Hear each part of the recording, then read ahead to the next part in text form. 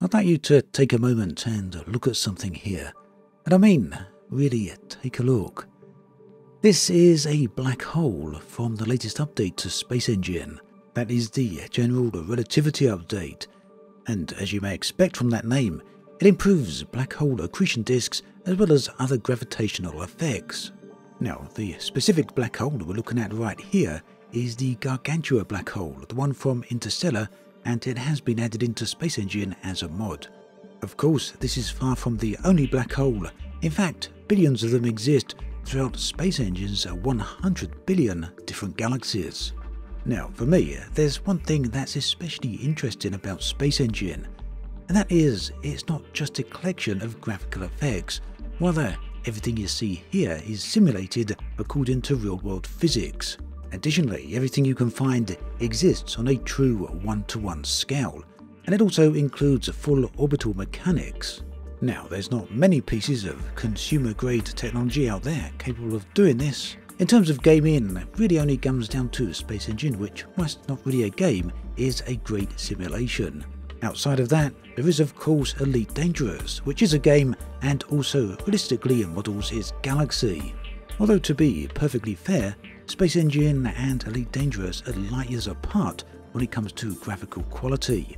Space Engine wins out just about every single time, and by a long margin. There's a lot of different things that appeal to me about Space Engine. Of course, I've spoken about them in the past. One of them, obviously, is exploration. Another is the developer's constant drive to improve not only the graphical builds, the graphical quality of the sim, but also everything it simulates. The General Relativity update then really is quite a significant push. Currently, it's available on public beta if you have access to the Steam build of the title.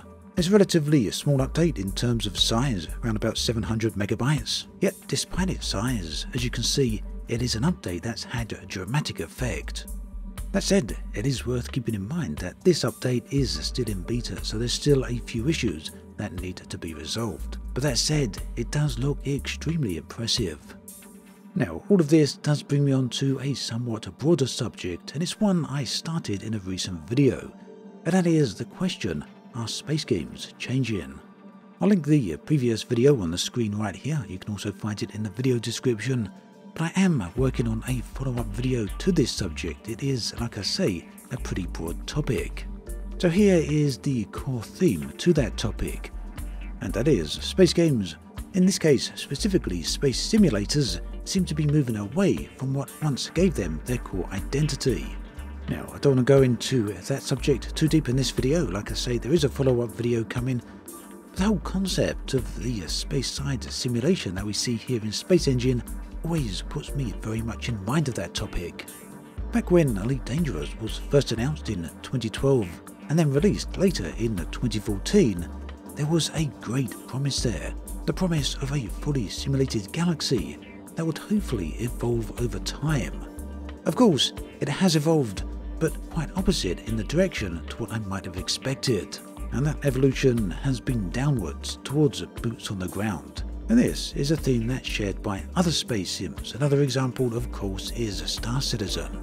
It's the idea of working downwards towards an ever more detailed micro level of gameplay and world building. In concept, it's an absolutely fantastic idea. The notion of moving around as an avatar, as a physical character inside these vast universes. But by the same token, it seems that something is being missed. Something rather fundamental, and that inextricable concept, of course, is space itself. Something that fewer and fewer space sims seem to be focusing on.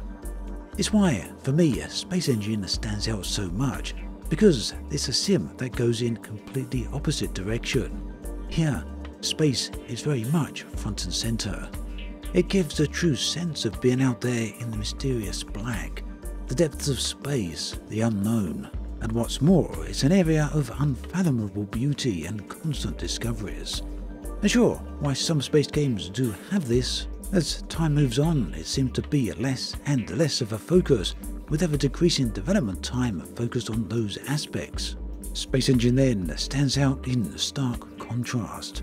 Again, just take a look at this. it really does highlight what's possible. Do let me know your thoughts and feelings on all of this in the comment section below. I'd love to hear from you. As always, thanks for watching, and I'll catch you guys and girls next time.